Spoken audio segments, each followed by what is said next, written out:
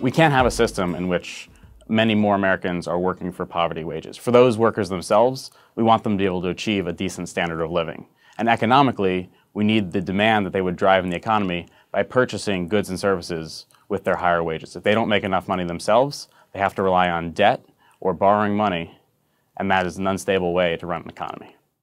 We wrote this paper because we wanted to take a new look at the economic system that has created low wages for many, many American workers and working families.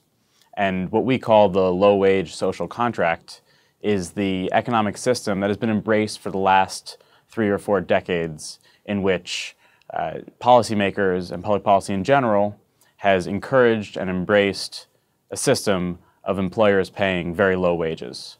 And to make up for that, instead of actually trying to raise wages directly, they've encouraged lower prices to make consumers as a whole better off, and also lowered taxes through tax credits and other wage subsidies.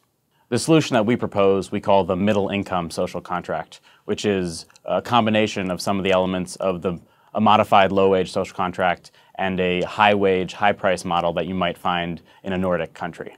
And under this contract, we call for broad, universal social programs like childcare, healthcare, so that everyone can afford it and that the prices themselves are kept low.